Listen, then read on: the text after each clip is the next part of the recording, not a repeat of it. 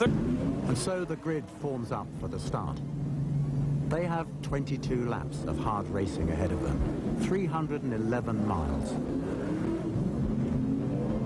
There's a Formula 2 race for 1500cc cars being run concurrently with the 2.5-litre Formula 1 Grand Prix. Umberto Maglioli drives car number 20, a factory 1500 Porsche. Carl Kling wishes him luck. Car 21 is Edgar Barth's similar car, a strip Porsche for Formula 2. Fangio is on pole after lapping the resurfaced circuit 16 seconds inside his year-old Lancia Ferrari lap record. This lightweight Maserati is a car he likes very much. And Fangio's French teammate Jean Berra and Peter Collins of Ferrari on the outside of the front row. Ferrari, Maserati, Ferrari. And they're off. Mike Hawthorn leads the charge down into the south curve. Followed by Collins, Fangio, Berra, Musso, Schell, Evans, Gregory, Brooks, Herman and Roy Salvadori's Formula 2 Cooper following behind.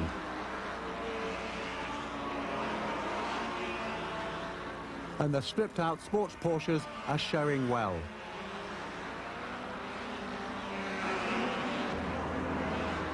The two English-driven Lancia Ferraris lead, Fangio's third. They stream along the back straight behind the pits, with some late braking into the north curve coming up. And then down through the forest towards Versailles. It's Hawthorn, Collins, Fangio, Berra. Oh, and Moss's Vanwall. It's being passed by Musso's Ferrari, and Harry Schell right up behind with the third lightweight Maserati.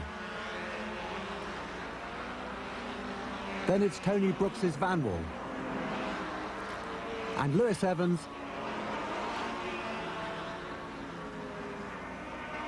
and then Salvadori in the leading F2 Cooper. Private Maseratis lead Cooper and Porsche down across the Adenauer Bridge. Australian privateer Paul England's Formula 2 Cooper in pursuit. This is the lowest part of the track. From here, they climb on up to Hooyacht. Lap 1 and it's the carousel. The Ferraris rip through, followed by Fangio. And then Berra. Musso in his Lancia Ferrari, followed by Schell in the lightweight. Then it's the Vanwall of Brooks, followed by Moss. And then Lewis Evans.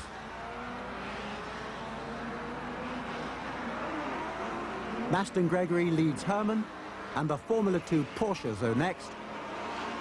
There's Barth and Maglioli coming through now. Number 18 is Spaniard Pacagodia's 250F, leading yet more 250Fs. And another Porsche. The race is definitely on. 1957 German Grand Prix roars on, out of the forests and round into the Schwalbenschwanz.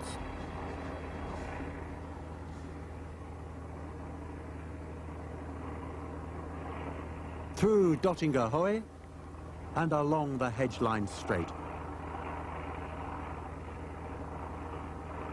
Completing lap 1, it's Hawthorn, followed by Collins. And Fangio in hot pursuit. Here's Brooks leading Moss in the Vanwalls, but Moss just about to go by him. And in the south curve, it's Hawthorn. And then Collins. And then Fangio. And just look how relaxed he is. Jean Berra. Luigi Musso. And Harry Schell fighting tooth and nail.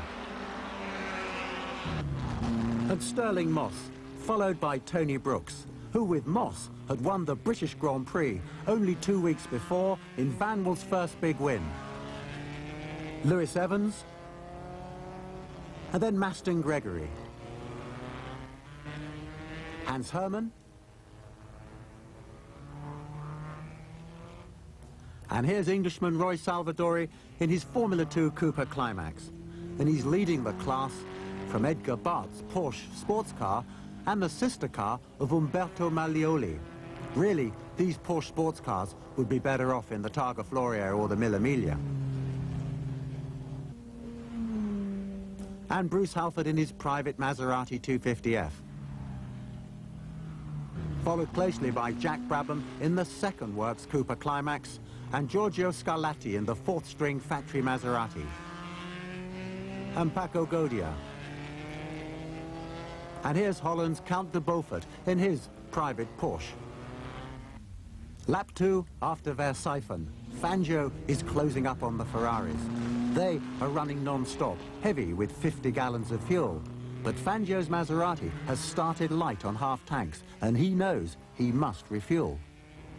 Running hard as they dare, the two English Ferrari drivers hold off Fangio around the swoops and curves and the climbs and falls of this majestic German circuit. Hawthorn and Collins are trying everything they know to keep the maestro at bay, but he's closing little by little, a bit on cornering here, a bit on braking there. Here they swoop down across the Adenauer Bridge, and Peter Collins knows exactly where Fangio is, filling up his rearview mirrors. They turn right here, up the hill towards Hawthorn.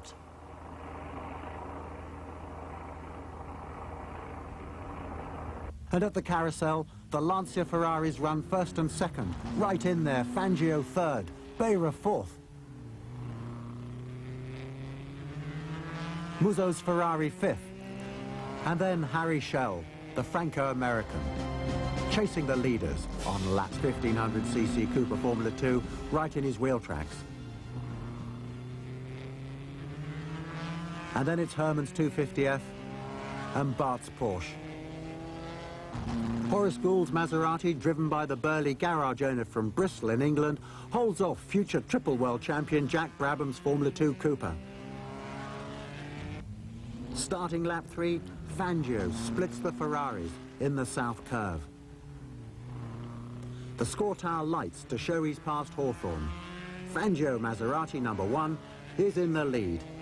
Here he comes, back towards the pits under the Antonius Bridge.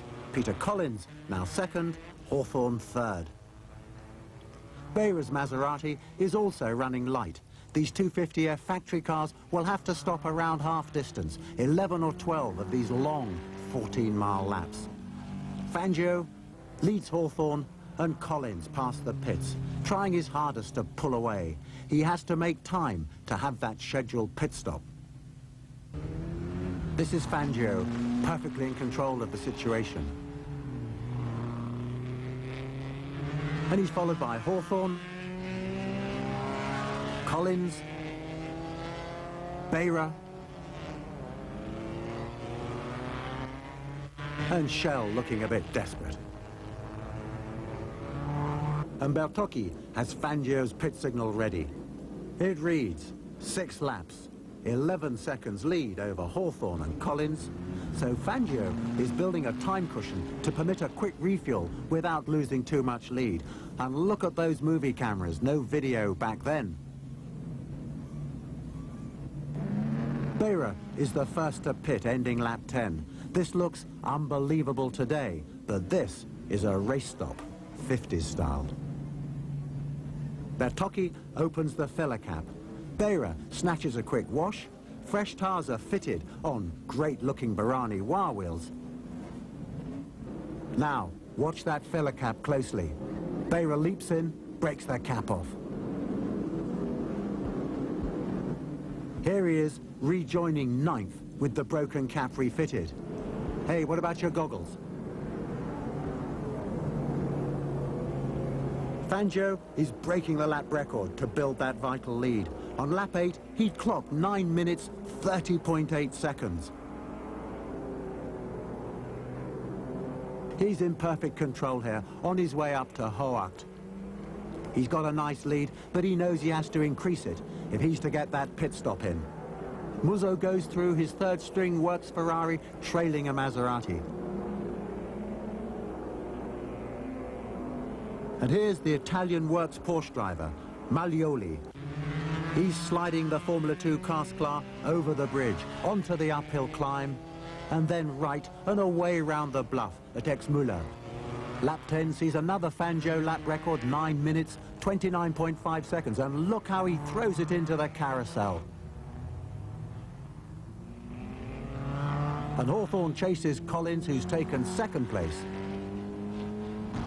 Musso pouring it on. And then Tony Brooks in the bad-handling Van Wall. Fangio's lead has now increased to 28 seconds. But will it be enough? 1957.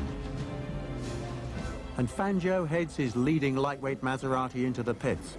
Can he rejoin and keep in contact with the non-stop Lancia Ferraris now catching up fast? Bertocchi on the filler. A knockoff hub nut spins back on. But watch that far side mechanic. He's lost the hub nut. Let's see that again. First of all, he takes the hub nut off and removes the worn tar, throwing it away. Then he brings in the fresh wheel and tar, fits it onto the hub, but the hub nut has spun away under the car. Well, we've always known this pit stop was bungled, but this truly historic footage now shows us exactly why it happened.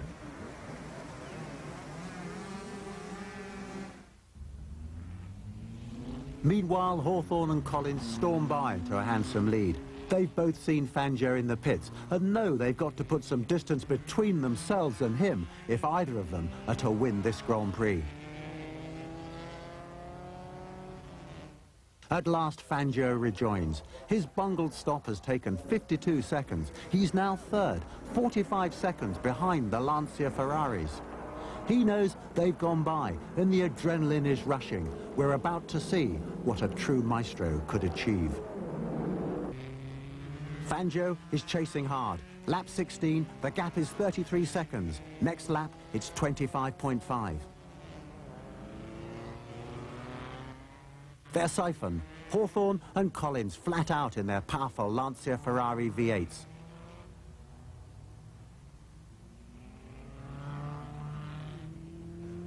Fangio's still neat, but even faster. First 0.4 off the lap record, then another 3.2 seconds off.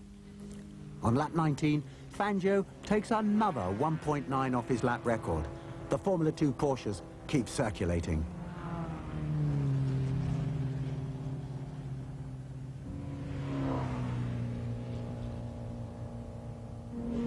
The Lancia Ferraris round the carousel.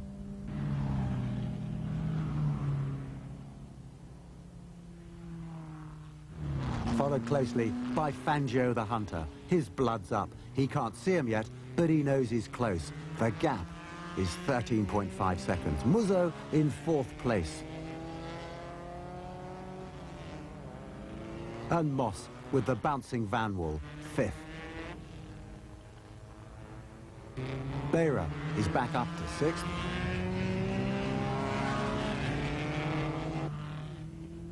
And Harry Schell running seventh.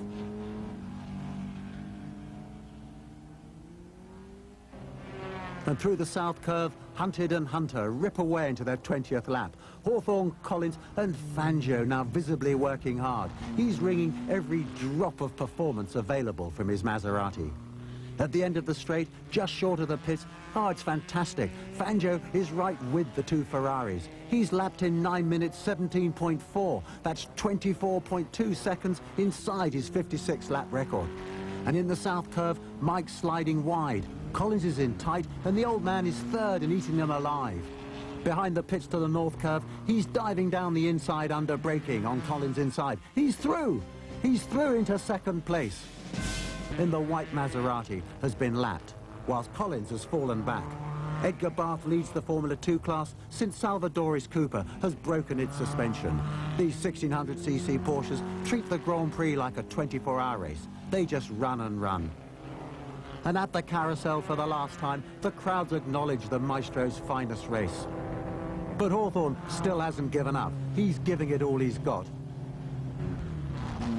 But poor Pete Collins' clutch is frozen, one goggle lens is smashed, so he's settled for third. Fangio takes the flag.